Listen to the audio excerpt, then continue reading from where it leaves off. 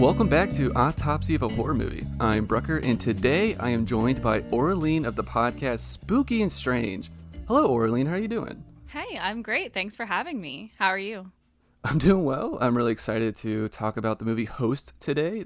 This was kind of a big movie for the year 2020, where not too many movies came out, but this was a big one. Thank you so much again for coming on. You've been on my other show, my older show, Film on the Rocks. You've been on there a couple of times, but you're going to be the first guest on Autopsy of a Horror Movie, so you have that little mile marker for this show.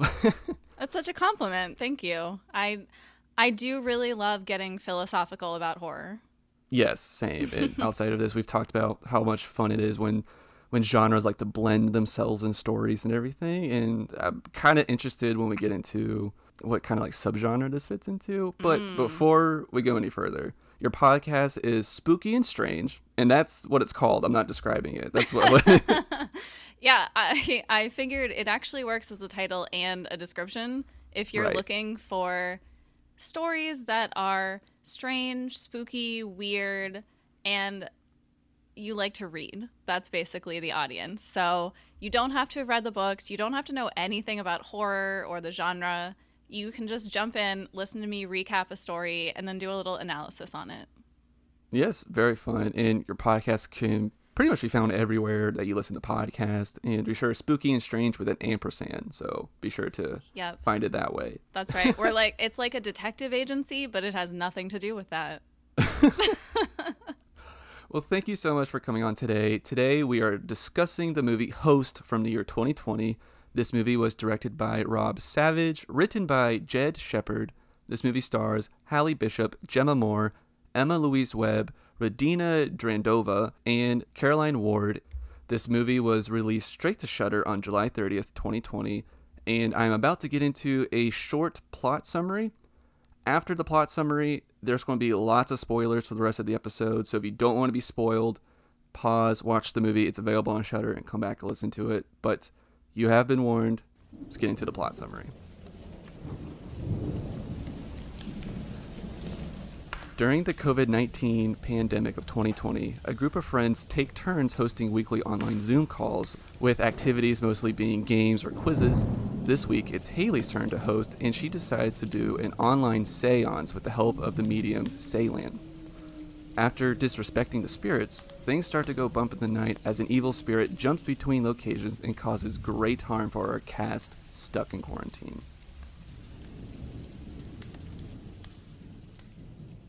So, I feel like that's the best way I could sum it up without really going into too much detail. Yeah, that was pretty succinct. That's exactly what happens. A Zoom seance. It seems like a great idea, of course. Oh, yes, absolutely. And I love seeing how Rob Savage came up with this idea. He said that this started out as a prank. Before the pandemic hit, he moved into a new apartment, and he would Zoom with his friends occasionally, and he was paranoid that somebody was living in his attic, like a squatter or something. Oh, that's happened in real life. Yes, that is. I think that's more terrifying than finding out your apartment's haunted. Haunted by humans as opposed to haunted by ghosts, way scarier by humans. Anyways, he was convinced that somebody was living in his attic because he would hear footsteps occasionally, and he would investigate it, of course, find nothing. But he was telling his friends about this, and so as a joke, he staged it to where he took his friends up to the attic with him over Zoom, and he faked that like he got attacked by someone. Oh my God. His friends thought it was real. Of and like course. they yeah, right? And so like they called the police and everything. He's like, no, this is just a joke. And he of course recorded all this, and he released it on Twitter, and it went viral.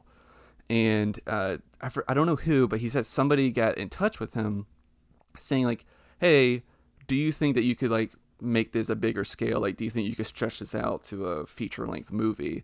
And so he called up his friend, Jed Shepard, who's the writer of this, and they've been friends, they've collaborated together on projects, and they got to brainstorming and writing this. They pitched it to Shudder. Shudder liked it, and in 12 weeks, they got the movie made and out to Shudder. 12 weeks? They did this in 12 weeks. He said, wow. And I'm getting all my information from a YouTube channel called What Culture Horror. It's just this YouTube channel and that he did an interview with, which I'll probably include a link to it in the show notes if you want to watch that 30-minute interview. But yeah, 12 weeks, and he said 2 days before it was released to Shudder, he was still editing and fixing it up. Oh my gosh. This was a very quick and rapid process for this movie. Wow. I think what is amazing, and one of the things I liked about it, though, is using Zoom, that's possible. You mean like using it for like a movie? Like that's possible? Yeah, like that's such a good use of a technology that everyone is touching right now.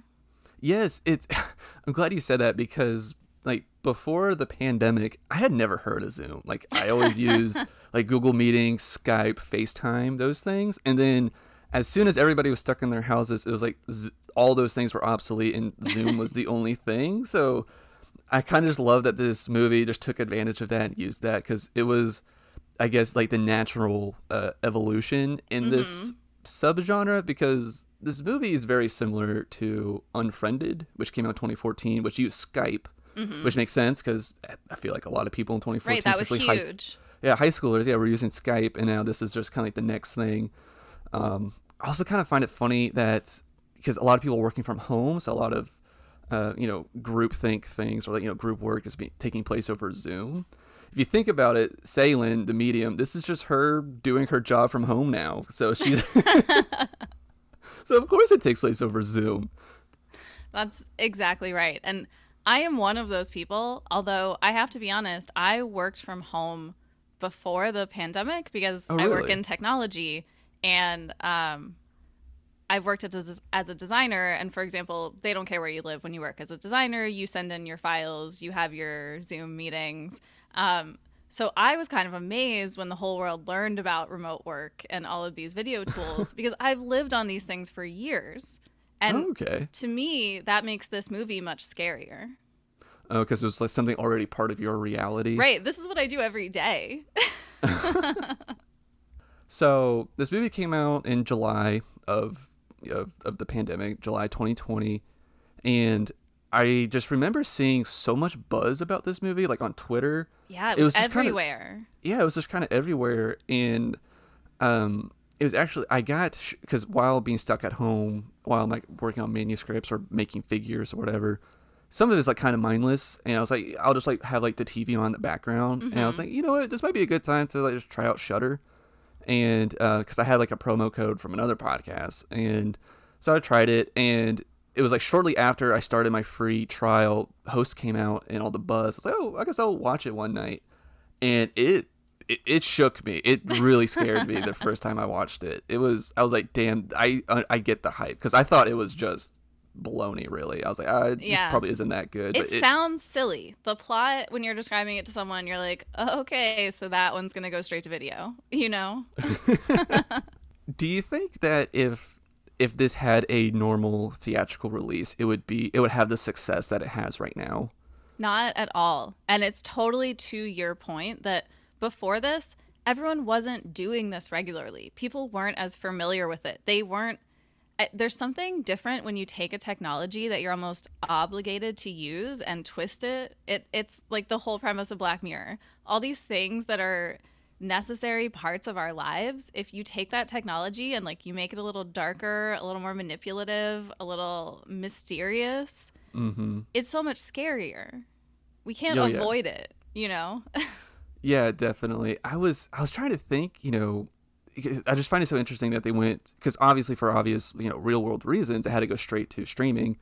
But I was thinking, let's pretend the pandemic didn't happen, and you could easily write a reason for them to be video chatting instead of being in person. And I was wondering, I feel like that this would turn into that movie that was just kind of like a hidden gem. Probably wouldn't be like a box office success, but everyone that saw it would go, oh my god, that was scary. But it wouldn't have the buzz that it has right now, because it's on like everybody's top 10 list for like best horror films of 2020, and on many it's at the top. It's everywhere. I don't even watch that many horror movies. I don't have a Shudder subscription. I occasionally see them, and I was aware of this movie because it's just it was like in our consciousness. And You know, it's similar to something like Bridgerton. When we're all at home and sharing experiences and we have time, it's almost like we come back to these like cultural moments in media. And it's also kind of like, because it was viral online, and this is a movie that takes place online. Yes, so exactly. it's kind of like it's staying in that medium. And it was like impossible to have like a word of mouth for this movie. So, you know, it's just, that's like the new word of mouth. I don't know, seeing your friend retweet something. Yes, you know? absolutely. Seeing the poster everywhere. I love that they added those quotes to the poster where it's like, "You won't sleep for weeks." That's such good PR for a horror movie.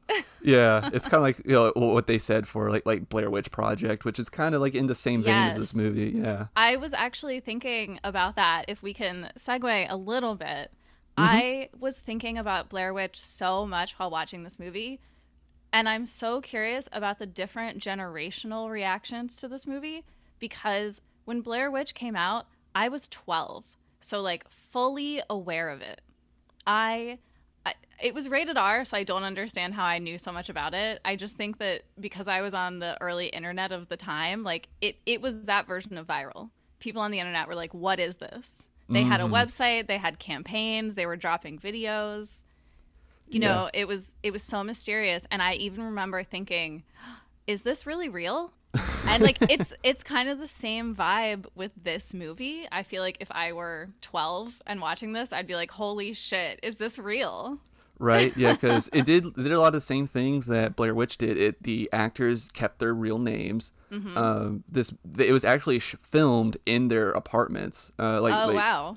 Yeah, it was really cool seeing how they did this. So the story I told about how he did that prank, it was with these actors. They were already friends with the director. I mean, they are actors, and so he pitched them to come back on to do it, and they said yes, of course. And so I like that because, you know, we're actually in their homes, so it just kind of adds that like sense of realism to it as well. They had to get like really clever though with a lot of like the action sequences and like some like the stunt people. And Rob Savage was able to find basically a group of stunt men and women that were quarantining together. So I was like, all right, perfect. Like, y'all could just do this. And this movie was like really good at editing and how it did the cuts. One of my favorite things is that while one person is speaking, we're looking at the screens of the other people. So you're kind of just like seeing, even if it's like something boring, it's like very much like, yeah, like this is kind of like monotony now, like kind of like how we all get bored in like work meetings now on here or whatever. But they said that they would get really clever with the cuts. So I believe it's that scene with Emma and she's in the kitchen and like all the cabinets open and she's like putting like flour on the floor and like the footsteps are coming. So we don't see, it's like Emma's POV. We just see like her slippers. For this, they like transition. They did like a clever cut, and this is actually the kitchen of the director, and he's wearing slippers doing this stunt. Oh, wow. I was wondering because I think the editing is really good. The way that they edited it to switch between POVs, it feels like it's naturally switching. You know, it doesn't feel manipulated, and I like that. Yes, and it's very easy for you to keep track of whose house you're watching because everybody has name tags on the screen. Which like, oh god, it just solves that problem right there for you. Well, that and the rooms are so distinctive. I loved that one thing I do in work meetings is I'm constantly looking at people's backgrounds to see like, oh, what books do they have? What's their art like? And so in this movie, I found myself doing that because everyone just had such different settings. Yeah, that's a good point. They kind of their setting became like their character. That was like really easy they were all really distinctive.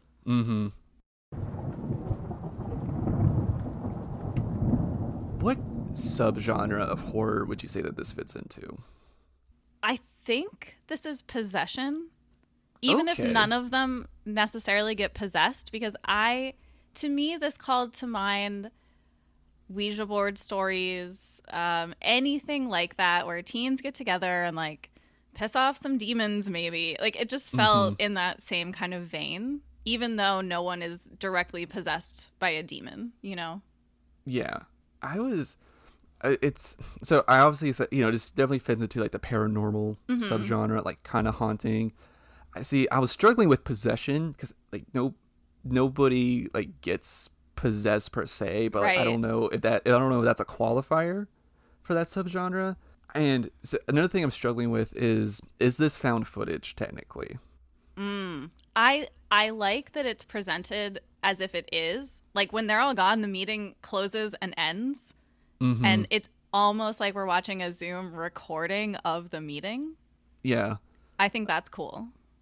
Yes, I do like that. I mean, the director calls it a found footage movie, but I feel like that we need to maybe come up with a new class for movies like this and Unfriended, because I don't know, to me it felt more like watching something in real time, like how you would a normal movie, because like Blair Witch, it's very much presented as like, hey, this is like a cursed VHS we found.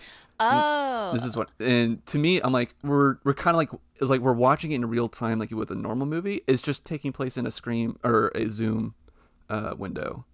Okay, I get what you're saying, which is the linear nature of it changes it maybe from found footage. And I kind of agree with that, because in found footage movies, you're frequently unsure exactly when or where you are. You're just kind of getting thrown things and you're like, wait, is that after? Do they know each other? You know, like you're constantly trying to piece it together. I guess found footage movies tend to feel more like a puzzle than this one. Yeah. And so I don't know like what to call this. Is like, just because it does feel like it's happening in real time. It's just like it's just altering the POV. So I don't know what to like. I mean, haunting also kind of works, but a movie like this, I honestly hate to categorize this way, because I almost feel like that gives it away. Okay. You mean like just calling it a haunting movie? Yeah. And is it even a haunting movie? You know, I think obviously you have to put something in the Shudder category field, but I think this is one of those where it's murky. It touches a lot of genres. Yeah, it definitely does. I think because it even like at times kind of feels like a slasher, kind of like a little bit. Like they're being stalked, almost like a Final Destination too. Oh, where, yes, like, which I don't even know what to classify that. I don't know, but it's like something is coming for them, and I don't know what that is. It's just this like a dark force, you know. That's the subgenre. There's just like a nefarious dark force.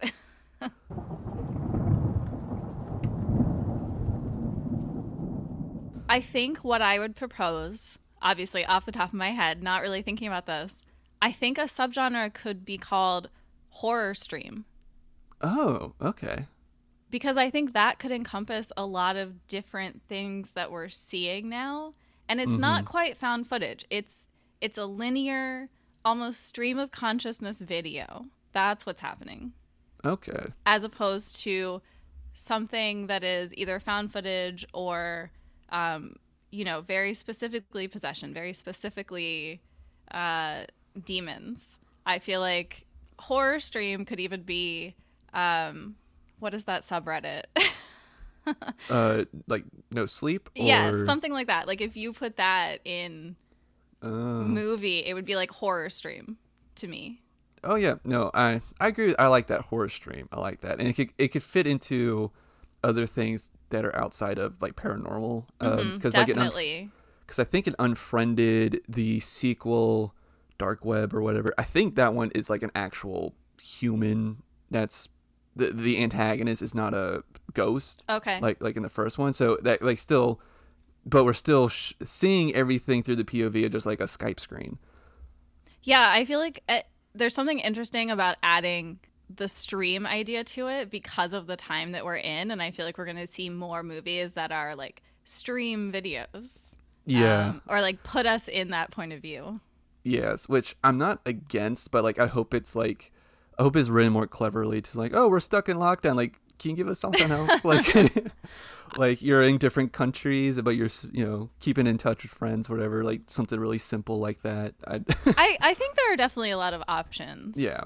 I think there's a lot to go there. But one thing I did think about while watching this movie, kind of similar to what we were just saying, is it possession, is it not? At one point, Seylan says, it's called possess, but that doesn't have to be a negative thing. Oh. What the fuck? Like, that is when I leave a seance. That is a bad thing. I don't want possession. It's kind of like hearing your pilot go, it's okay, we had some turbulence like on the way down or something like that. Like, we just lost a wing, but that doesn't have to be a negative thing.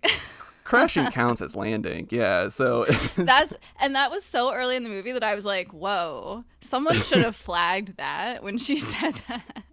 Yeah. So, yeah, I felt like I can't remember, it would have been awesome. There's like a little like private side chat, like little like text thing going like, what? That's what this movie was missing, because there is like a Zoom chat that sometimes people use. That's what we needed to see. It would have been just to see them just throw gifts back and forth at each other. Yes, like the one of the guys. WTF. Yeah. Yes. That's the only thing that would have made this better. Yeah. But I thought it was interesting that like the first 15 minutes of the movie, it's just this like unsureness, and we're not even sure what's going on. The characters are not seemingly sure what's going on. It's all this like feelings of inexperience. Like Jemma doesn't know how to do the sound, and you know, like Haley's nervous, and there's just all this like nervous energy in the first 15 minutes. And then I'd say after that mark, you start to get paranoid. Yeah. Yeah, definitely. Like for me, it like picked up really when Haley, her sitting in her chair gets like drawn back. That's when my gosh, that's such a good effect. It was, and that was like the first domino of the movie, because there's a lot of times in this movie where Haley's walking around with her laptop facing outward. Who does that? Especially in the first 5 minutes. I had no one does idea. that. That was one flag for me where I was like, no one walks that way.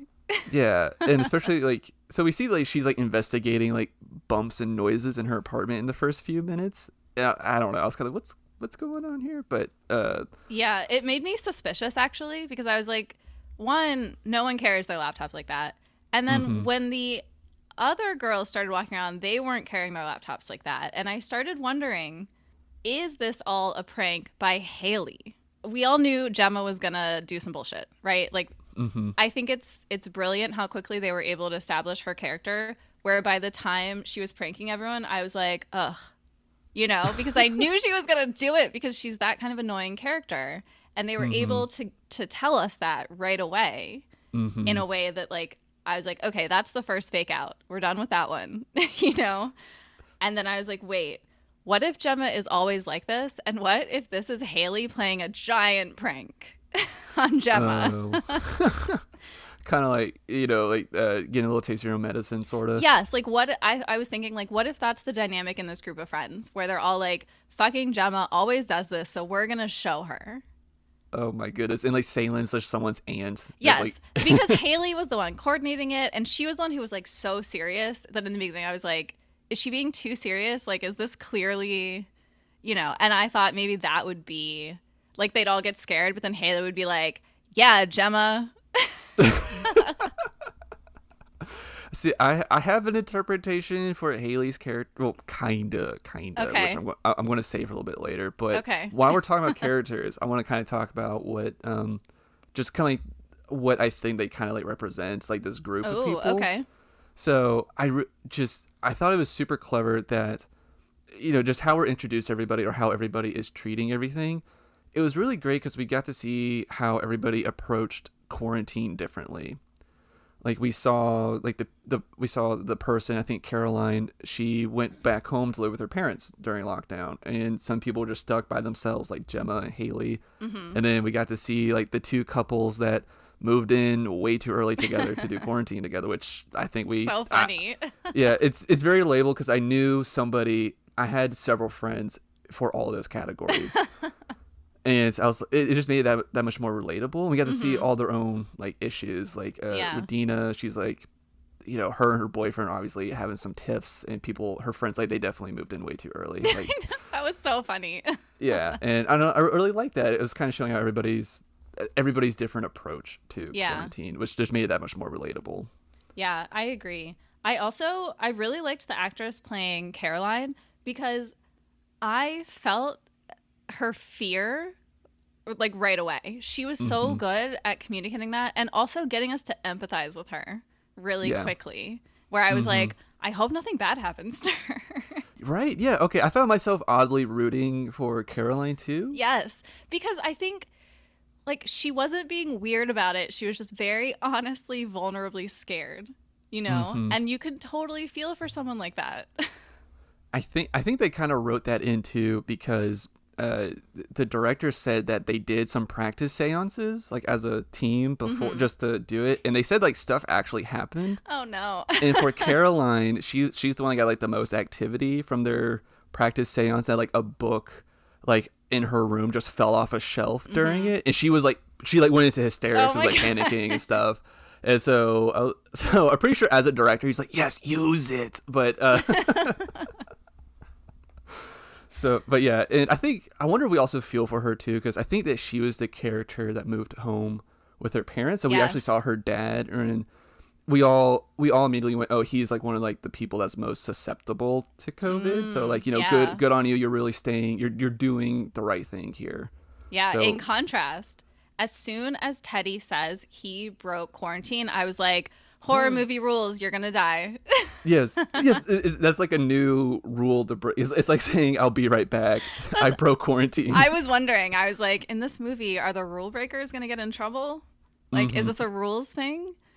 Because I think regardless of genre or subgenre, there's always a set of rules that like you associate with a type of movie.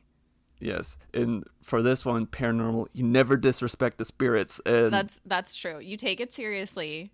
You don't break the rules. And then they're all drinking. And I was like, is that going to be a problem for the spirits too? Because sometimes in horror movies, you get judged harshly. Oh, that's a good one.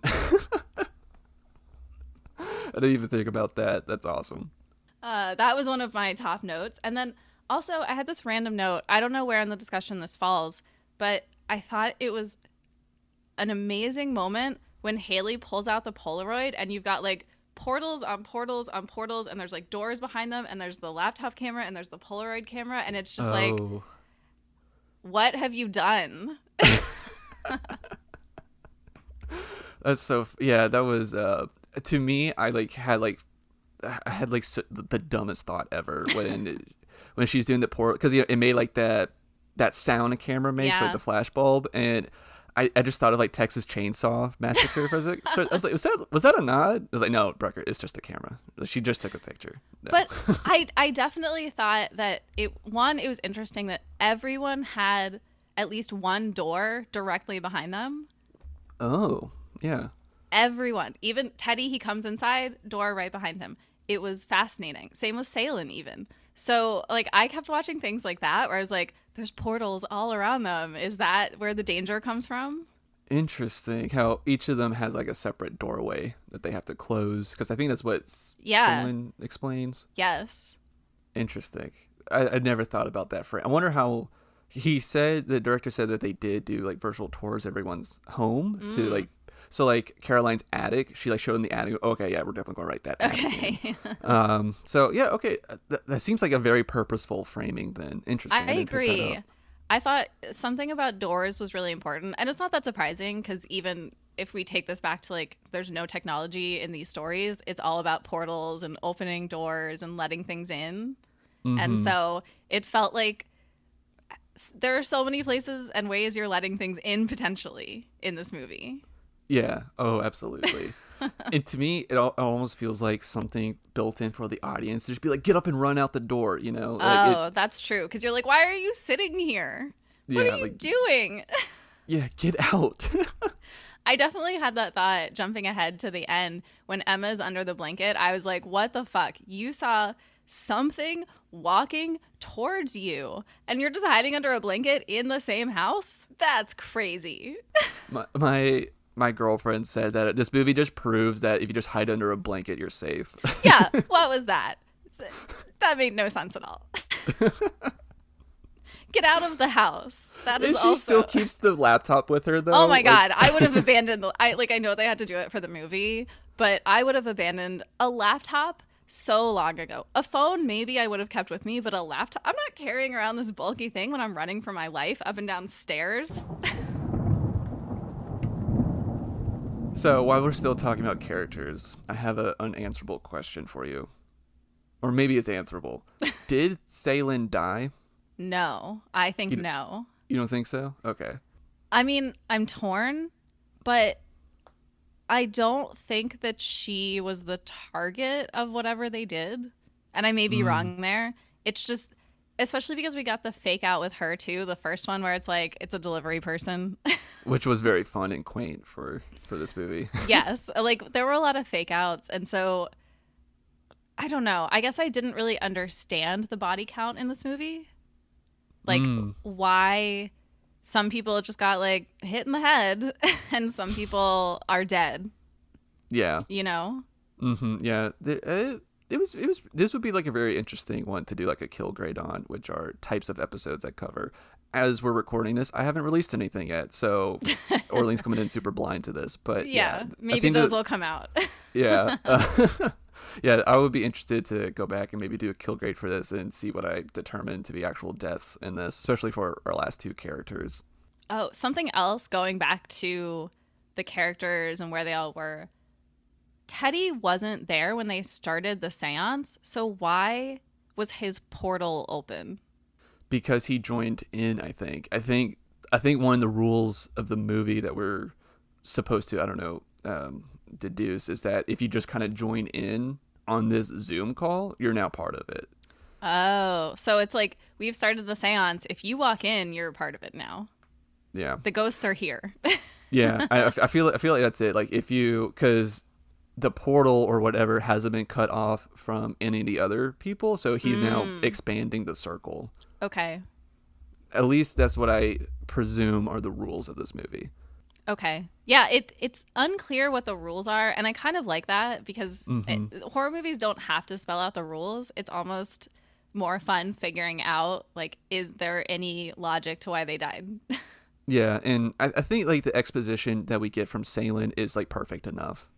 Yeah, I agree. And especially because it's a group of, random young people who have hired a medium, probably on like TikTok or something. Who the fuck knows how much research has gone into this? Oh, I have some thoughts on that I'm going to save for like our last segment of this episode. But, yeah. I mean, like, these aren't professors. These aren't experts in anything. Like, they're just trying to do a Zoom seance. So why would we even think that Seylan is good at this or like knows what she's doing? Yeah, like last week they did top 10 facts of Jemma, and now they're doing a seance. Like, this is just inexperience. And so it makes sense that things go wrong. I feel like that's set up perfectly.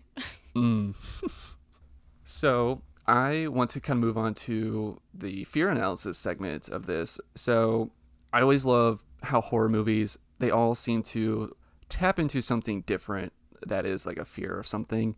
And according to Dr. Carl Albrecht, there are 5 types of fears that we all share, which are extinction, mutilation, loss of autonomy, separation, and humiliation. I kind of like to use this as like a baseline, and then we'll kind of like branch off that if you have anything else. But okay. I guess at the core of this, what do you think that this movie, like, what types of fears is playing off of? I definitely think loss of autonomy. And I think that just comes in at the beginning because we're all feeling that. Like, that's the context of the movie is we're all trapped in these rooms and we're trying to make the best of it and we're trying to connect with each other, but we feel really far apart. So that's already happening. And then, of course, when you add the darkness to it, extinction, because I mean, such a fundamental fear, but also when you do something stupid and it's potentially dangerous, I feel like that feeling gets ramped up even more. Like, you've brought about your extinction, you know? Yeah. I definitely feel like that this most horror movies definitely play off the fear of death or extinction.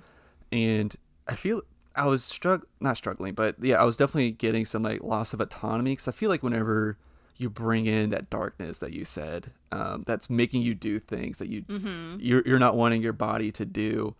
Definitely loss of autonomy. I also feel like just since it's over a Zoom and they're all stuck in quarantine, that there's this like sense of separation. Absolutely. Like it's shown so well when there's video lag. It's so real. And I feel like we've all had that moment where someone is talking, you're trying to pay attention, and the video starts to lag, and you're like, oh shit, oh shit, what's happening? You're trying to fill in the gaps. And yes, because you don't want to be like, wait, stop, because you're going to be like, wait, stop. yeah. So, like, it was just the realism, I think, really ties into that loss of autonomy, because then it's like, oh my God, this is me. This is me sitting at my computer. Right. Some of the points that you said, we kind of mentioned about how, like Emma runs underneath the blankets with her still holding her phone or laptop, and people are just like running around with their devices.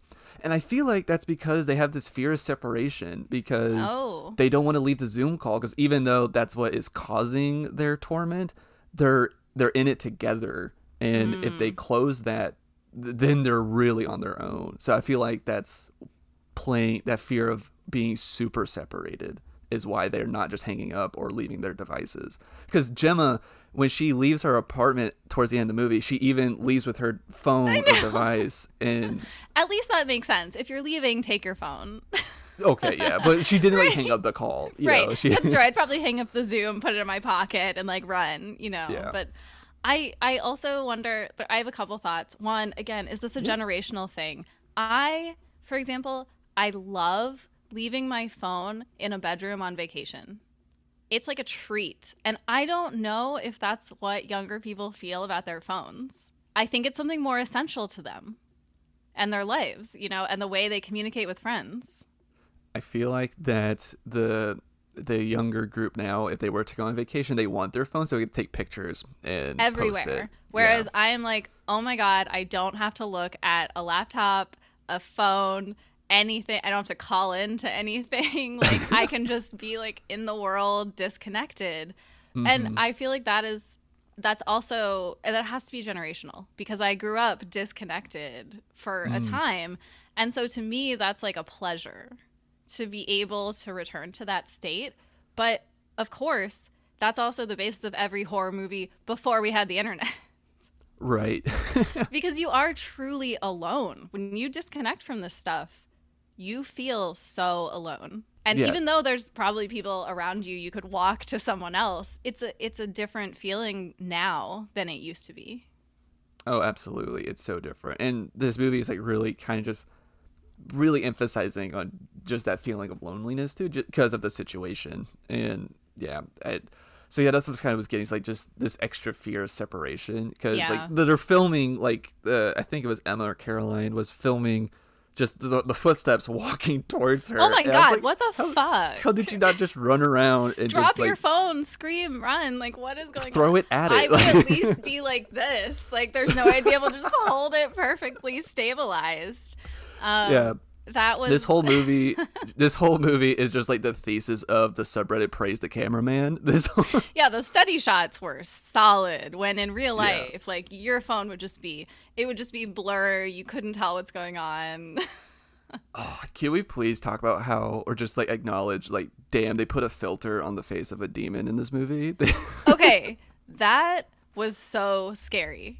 That was so scary. Doesn't it sound like a stupid thing? Like, hey, let's put a filter on the ghost. But the way they did it, I mean, it's so key. It goes back to monster movies. Like, the way you design it is so key to it being scary and not silly. And like, the line is so almost invisible between scary and silly. Mm-hmm. It's very hard to hit scary without making someone laugh. Yes. Yeah, because they definitely had to pick like the right face filter, because it was just like a blank thing. It was like the puppy dog thing, or like the tongue stick out. Yeah, I almost feel like I would kind of jump at like more like the mouth emotes, because then that means its mouth is moving. Oh God! And it's like, and like I don't know if my brain would comprehend that. Like, for some people it's scary, and for some people they think, oh, that's stupid. Yeah, that's true. I thought it was just really well executed. The part I didn't understand is, there's clearly like a corporeal being standing in your room, and you just slowly approach it and like throw a towel at it. Get out. Oh, I forgot about that. Was good. Get out. Really good. What are you doing? Like, some of the reactions, and I mean, on the one hand, I can criticize it because I know I'm watching a horror movie. They don't know they're in a horror movie. So like, you would behave as rationally as possible for as long as you can, you know? you're not going to jump to like, it's a corporeal demon standing in my room. You're like, oh, okay. Well, at least I know that you're here. You don't know what it is. You don't know, are there more of them? Are they like in the house? Why do we think there's one? Right. Like, why do we think there's only one being? Mm-hmm. It seems like there were more. Yeah, that's a good point. It definitely is possible. Well, like, are the beings the ones that were like pulling their chair back? You know, like you have to wonder, what was this thing? And I like it that it leaves that like, we don't even get a name for it. Oh yeah, I love that. I didn't want any of it explained. Don't try to explain this. It's just weird and crazy and shit happens. I love that. Yeah, it feels so much more, I hate to say realistic, but it is. Sometimes weird shit happens and we just don't know. Mm-hmm. You know, I like it a lot. Yeah, I love that it wasn't explained because I don't even know what to call the antagonist in this. I guess maybe Jack. But we don't even know what it was. And for a while I was like, is this a mass hallucination? Until things started happening in their houses, I was like, are they just like egging each other on? And, you know, it's like building and you're alone in your apartment and you start to see things. It was always possible. Interesting. Yeah. Yeah. I never really went into like, is this real sort of thing? But I definitely thought for like the first 20 minutes, they were just scaring themselves. Yeah, it seemed like that, and it's very believable. Especially, again, you're already alone. Mm-hmm. You're sitting with your back to all the doors in your house. It seems like nighttime. You know, there's a lot of elements here that already make it scary. This movie relies heavily on jump scares, which normally I would kind of knock a movie for, but it was pretty well done here. Mm-hmm. So I'm not knocking it for that. Like, this is that type of movie. It's just jump scares primarily with these super occasional, super subtle thing happening that if you blink, you maybe missed it. Mm-hmm. But for me, the best scare was when Caroline's head is being bashed into the camera. Oh my God, that was truly horrifying. That was horrifying because, one, we talked about earlier, she's probably the character we were most sympathetic with and rooting for. So it was just really sad. And they set it up so well because her background was just that loop. Oh my God, her doing that laundry. Video that she had made and looped. Oh, like when they introduced that, I had no idea it would turn so dark. Yeah. And so like whenever she disappears, it just goes back to that loop, which is just so unsettling because now it's kind of like this loop is her ghost, just her stuck in this moment. And the other thing that like really scared me about it was that because normally like when I watch like ghost movies, I haven't watched a whole lot of paranormal movies, but most of the time it's just like creepy things like having like objects being moved or maybe an object's being thrown, but you're not being physically beaten up by the spirit or whatever. And this, like, she's bloody, and it was just scary because I was going, oh my God, this thing can't actually physically harm them. And I don't know, it kind of just like shattered glass for me. I was like, whoa, this is something really, really scary. Yeah, that scene definitely ratcheted it up for me when I was like, oh, they're going to start dying. This is very like dark. Horribly. Yes, like that scene I almost couldn't believe it, where I was like, where did that come from? Mm-hmm. It's like unlike anything we had seen so far, and you're just like, holy shit, that's graphic and unsettling. Yeah. Mm-hmm. It's and just combined with her loop, it was just, that was my favorite scare of the movie. My second favorite, which I had these two kind of like tied, but like I guess like 1A, 1B. Was, and this one was a super subtle one. I wonder if you caught it. Okay. Because my girlfriend missed it the first time she watched it with me.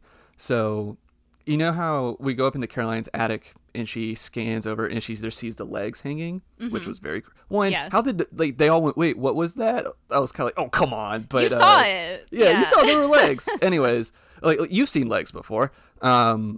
Later on, like a few minutes later, 10 minutes later. They think that it's over, and now we're in Radina's apartment, and you see the legs behind her as she's just walking. I don't know if you saw this. I don't think I saw that. Okay, I'll have to find a screenshot of it because, oh my God. So they think it's over because there's a point in the movie where they think that they've closed the loop or whatever. And what's on the screen is you see everybody's screen. But if you pay attention to Radina's as she's walking, there's legs hanging behind her. Oh. And nobody sees it. And I went, oh, God, no! Like, it's not over. Like, that's there. And and again, it's so subtle. It wasn't like a jump scare or anything. Like, nobody else saw it. It was like, blink and you miss it. And that terrified me because I was like, I'm the only one that saw that. Like, do something. I'll have to send you a screenshot of it. It was very disturbing.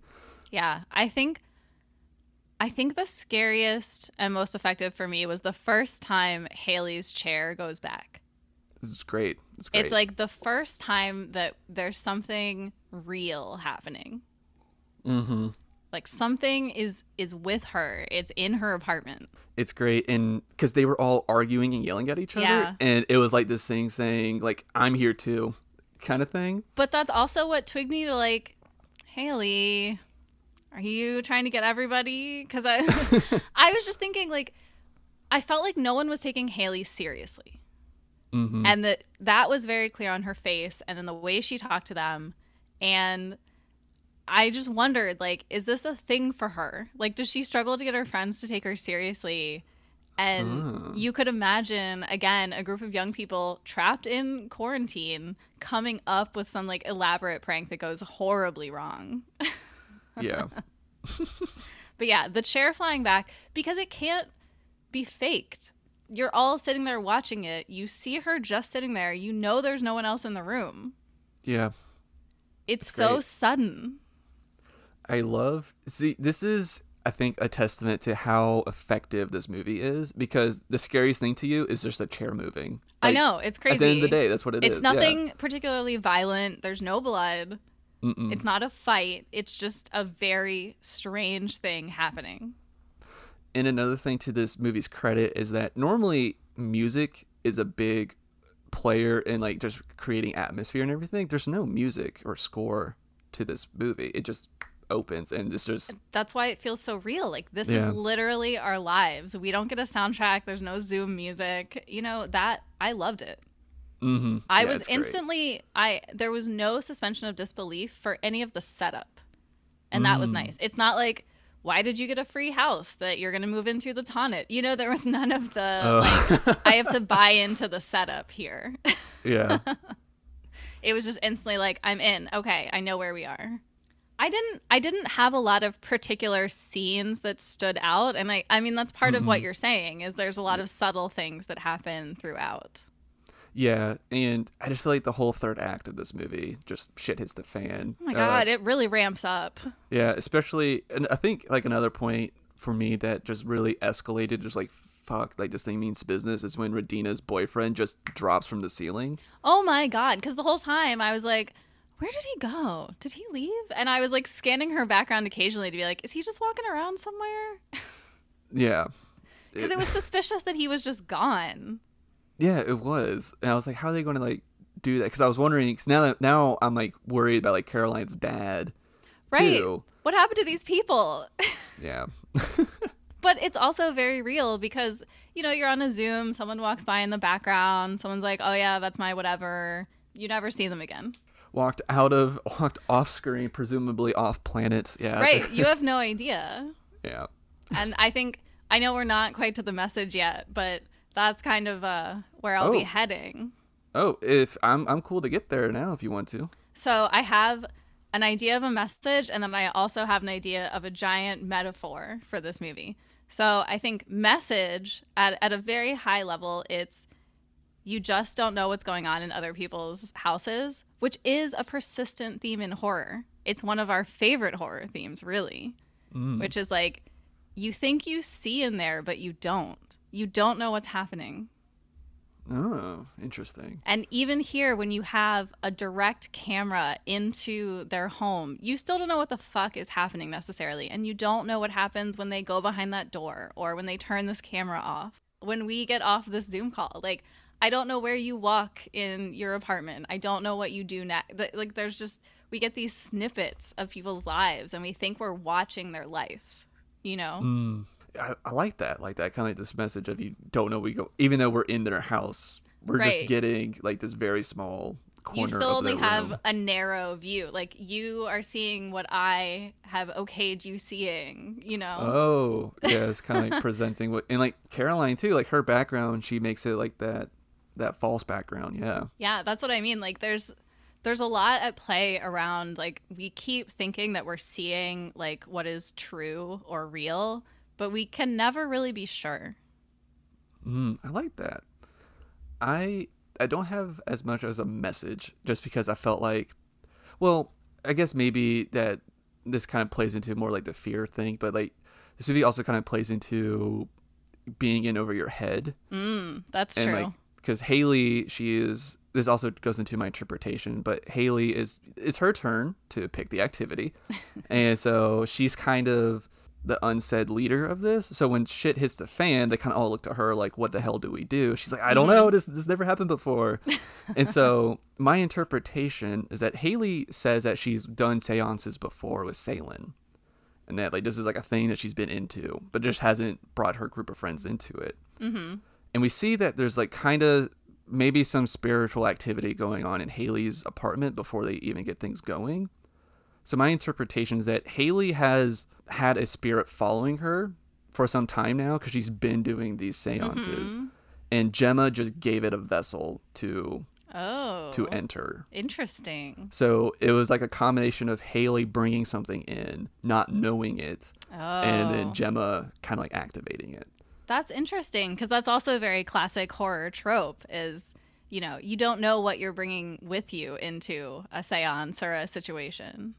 Yeah, because it kind of like goes into like what you said. You don't know what these people are doing. Like we don't know the types of seances Haley's really been doing. Like that's true too. Has she been doing like other ritual like things that were more intense than this? Which is why she has this very evil thing following her. But for some reason, she's kind of able to tame it until Jemma ignites it.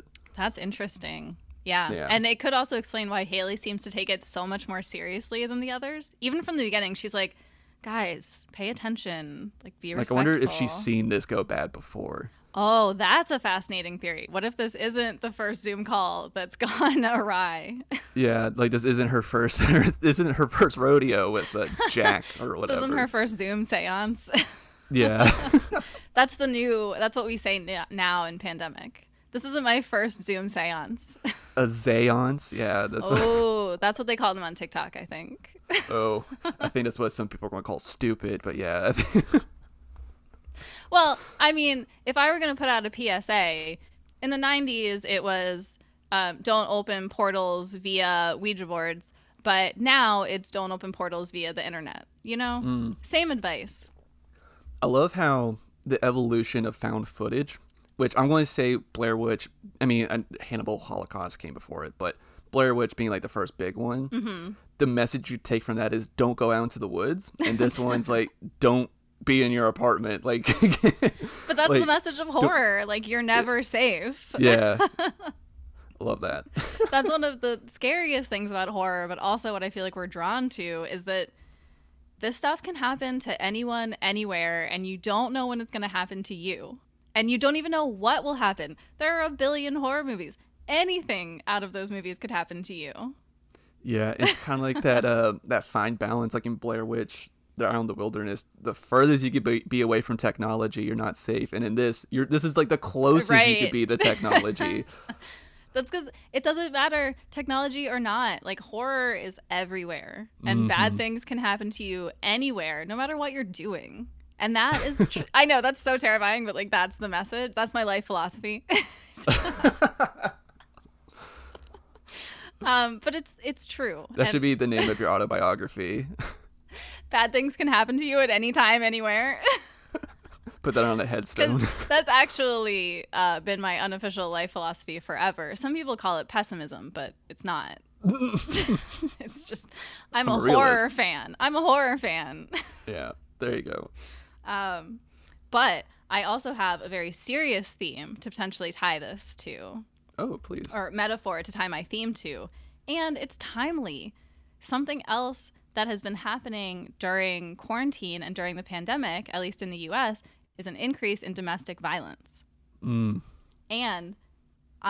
another reason I thought of this, there was an advice letter a couple weeks ago to Dear Prudence, who writes for Slate, and it was a coworker saying, I think that I saw my coworker get harassed by her husband, but it was so fast and she denied it, and now I'm not even sure if I saw it.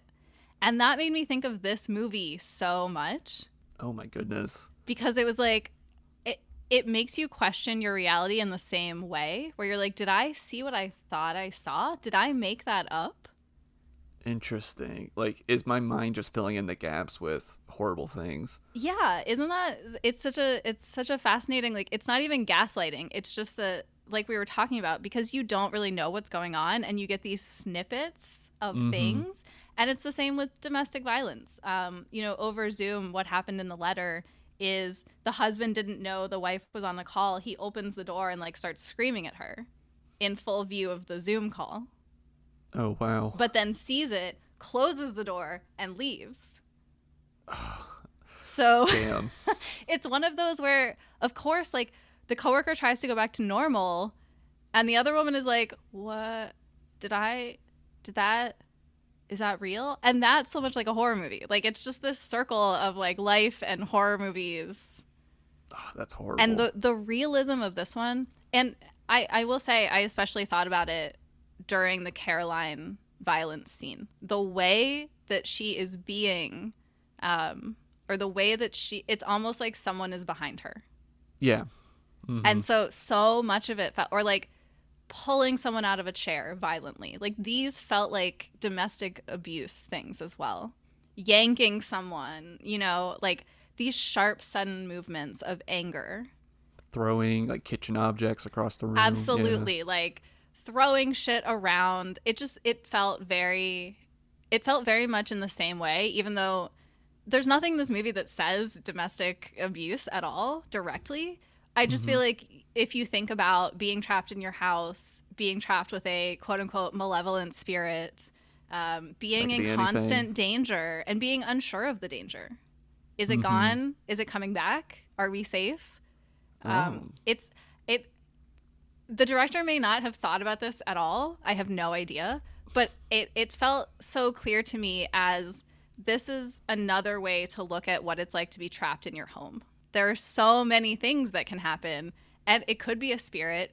It could be your husband. Like, there's a lot to this to mine, I feel like.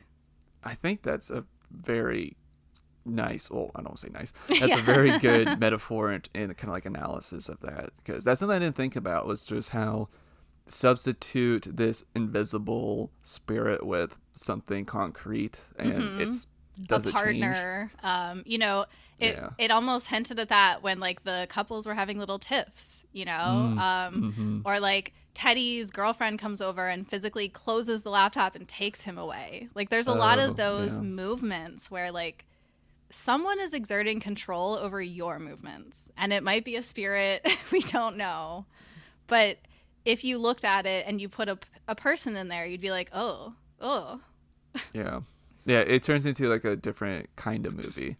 But nothing has to change in the scenes that we see, And I think that's so interesting. Yeah, it just turns into something that's embodied. Yeah. So I feel like, kind of like you and I talked about recently, this movie is so grounded in reality, but there's this touch of supernatural where you're like, maybe. Yeah. Maybe. Like, it's like 90% realistic, and then it peppers in this like, maybe. But it doesn't really go full supernatural at any point. I think I would argue that it does, with mostly the jump scares that like you actually see. Like the one at the end. Yeah, there's like 3 at the end. Like, I think Teddy sees it twice, and then 1 at the end. Yeah. Yeah, I will say the one at the end is the one that worked least for me. With the camera? With, like, it zooming right into the camera at the end. Because, and I'm so curious if this is a universal thing, because I saw the 60-second alert in the corner start to count down. And I don't know if that's because I use this for work, and so I'm hyper aware of those things. But as soon as it counted down, I was, like, stealing myself. Like, from 30 down, I was like, there's going to be a jump scare. something is gonna like come at the camera. I would so Alfred, I think it was Alfred Hitchcock or maybe it was William Castle, but one of the OG horror directors, that was kind of like one of their gimmicks in the movies, is that they would, cause I think it was Hitchcock that said this, is that it's a lot easier to scare audience. Like if you tell audience there's a bad guy around the corner, they're now anticipating that. Yeah. But like the anxiety's building up. That's and true. he would put like a clock. He would have like a literal clock down, be like, "This is going to happen." And to me, it worked on me. Like I jumped, Okay. and because I saw that happening, and I was like, "Oh my god, something's going to happen," but I don't know what it is. Right. Something's coming, but I don't know what it is. And like, oh, where is it? And you know that it got me. It was effective on me. Okay. I mean, I think part of it's so interesting that you went into this in such a different way. Like, just, this is just a movie and we're going to see what we're going to see. And the whole time I was like, is it a prank? Is it a trick? Is it real? Oh no, I got hooked and I was just watching. And so I watched this twice. The first, with two very different experiences. I'm kind of curious how you watched it. The first time I watched it, my girlfriend was busy, so she couldn't watch it with me, and she was just working. So I was in bed, just sitting next to her, watching it on my laptop with headphones. And I would say it was very effective that way, just because it felt more real. Because yeah, it's like you're in the call. it was, exactly. And of course, you know, the headphones add to it, everything. And I'm like jumping and like, like the whole time. And when I watched it on my TV, it was, I mean, I knew all the scares. So I wasn't, a few jump scares got me, but not as much. And my girlfriend did jump a couple of times, but I feel like there's like an added element if you watch it on a laptop with headphones. I was curious, how did you watch this? Just on your I TV? watched it on a laptop. Oh, really? Yeah. Okay. And I liked it on a laptop because it did kind of feel, I set it up on like the arm of my couch. You know, I had my drink. It was like I was getting on a Zoom call. Oh, okay. I had all my stuff ready. It was plugged in and I had my notebook. It was just like logging on to work. Like that's what I did. But I think that's helpful. Like you're in the mode. I think that's another reason why this wouldn't be as super successful in a theater. Yeah. Just because you automatically lose that element of it. Yeah, totally. You're sitting in a space that's like foreign to you. You're maybe uncomfortable. It's a giant screen. You know, like it's a very different experience. I guess we'll kind of just get into some like closing thoughts. I'm going to leave you with two questions. How well do you think this movie will age? Like 10 years from now, how do you think we'll look back at it? Will it still be watchable? And of course, I'm going to steal a question from my old show. Do you want a sequel? I don't want a sequel. I rarely want sequels to horror movies. I feel I want parallel stories in the same universe. Okay. You know, I don't need it to be a sequel. I don't need characters to be aware of the characters before them. I don't need to build on the same kind of story. You know, like I don't ever need to see these people again to get the vibe and get into it with another group of characters in a different setting. Yeah, I get that. I think there's a lot here to explore, and not just because Zoom is one of many video conferencing technologies. I think the idea of having people like virtually connecting and things going wrong and the confusion and unsureness, I think there's a lot they can do with that. I agree. I don't want a sequel. I do, well, not like a direct sequel. I do kind of want, just take this wrapping, this framework, and kind of like just do something a little bit different. Yeah. I would love to see like a group watch feature be added into this. Oh, that's interesting. Because I think it'd be really fun if they were to get super meta with it. Because let's face it, it's going to go to Shudder. So I have it to where there's a group watch feature for a Shudder movie that audiences can actually go watch, and it's like a cursed streaming movie. It's kind of like The Ring meets this movie. That's fun. I'm into that. I would like to see that. I'm glad I pitched that to my girlfriend. She goes, "That's stupid. Just watch The Ring." So. I mean, it's the same thing. I imagine if I had heard this pitch, I would have been like, I watch Zoom meetings all fucking day. Why do I want to watch a bunch of people in a Zoom meeting being scared? You know, like the pitch isn't what sounds exciting. Yeah. It's how they can do it. Sounds too silly. It sounds very silly. It sounds boring, quite frankly. If you were to describe like And then weird things happen in their backgrounds. Oh my God. Like, I don't want to watch a Zoom meeting for fun, you know? Yeah. So I feel like that's part of it. Like, you have to really nail the execution so that this isn't just like, I'm logging on to work, literally. Yeah. I don't want to see people just talk about their dumb days. That's all of our days. As to how it will age, I don't know. It's so unpredictable how horror ages, to be honest.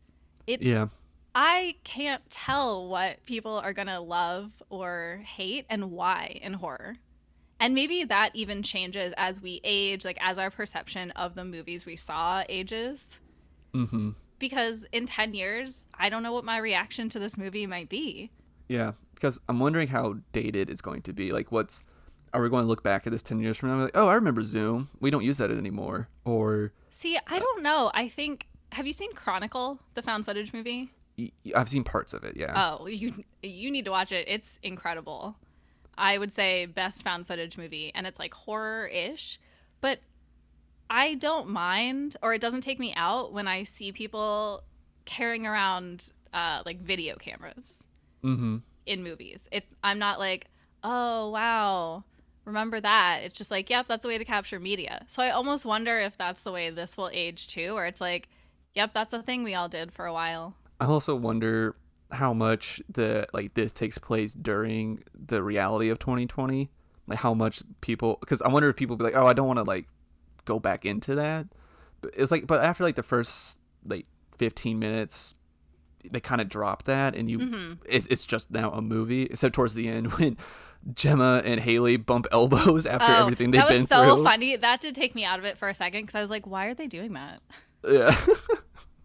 Because I forgot we're in a pandemic too in the movie. I don't think it's necessary framing at all, but I don't think it will seem retro, because like I said, I've been working this way for years.